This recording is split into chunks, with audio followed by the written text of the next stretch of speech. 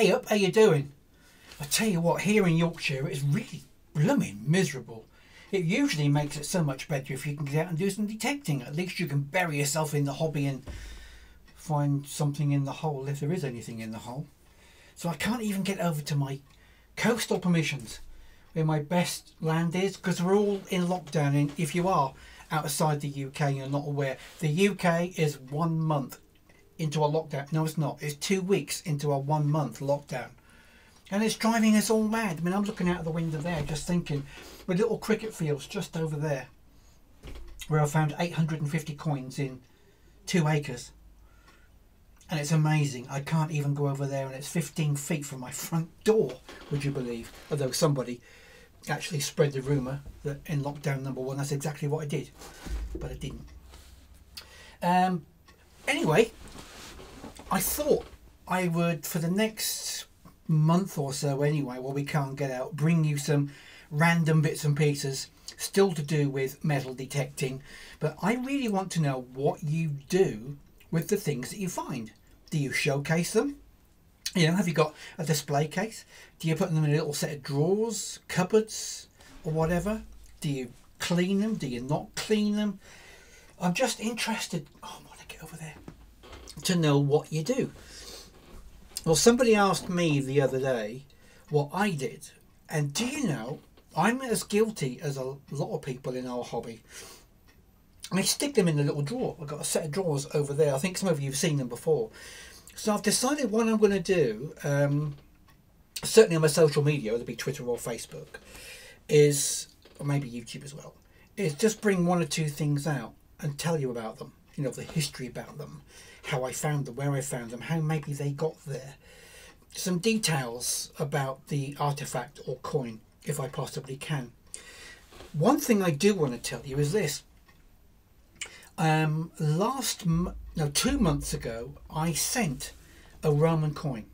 It's this one. Pescennius Niger, a black emperor, Roman emperor of Syria. And I found his silver Roman denarius here in England, in Yorkshire, not on the coast, but on one of my pastures, believe it or not. And I decided I was going to sell it.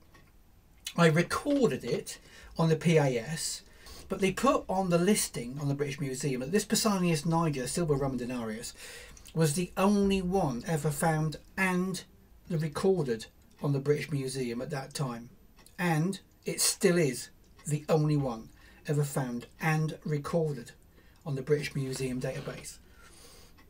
Because of that, I decided it must be rare, and I thought, well, I'll tell you what I'll do. I'll ask Hanson's coin valuers in Essex, who run auctions, what they think. They took a look with a video chat with me and said, can you post it to us? And they advised me to put a reserve in the next auction, which was the beginning of November, of £600 on it. They said it could go up to £1,500 to £1,800. But the problem is you do need 2 people in the auction room or online who are bidding against each other. If those 2 people aren't there, it's not going to drive the price up. But it's highly collectible. Send it to us and we'll see if we can put it into the auction. And with a reserve of £600, which they advised. So I did. Sadly, the auction was cancelled because of the coronavirus pandemic, and it wasn't allowed to take place, except it took place online. And there weren't 2 people there bidding against each other for it, and they suggested that I put it in again in the new year, where it should meet the estimate that they gave. Well, I've decided that I am going to offer it for sale. So if anybody is interested in making me an offer over and above that reserve price of 600, then the best man wins. You can have it. Meanwhile, here's another Roman coin, a silver denarius, which I was thrilled about at the end of my little project, because I decided to take another coin, turn it into a coin ring, make a bezel for this Roman silver. It's a Commodus, one of the last Roman denariuses I found, and it's not on a video that long ago. It's only about maybe 2 months ago that it's on one of my videos. So I've cleaned it up, I made a bezel, and I made the bezel to go onto the coin ring, which was American $half. And this is exactly what happened. Enjoy, and if you like it, don't forget to subscribe and maybe even join the VIP club. I'll let you look at that now and see what you think.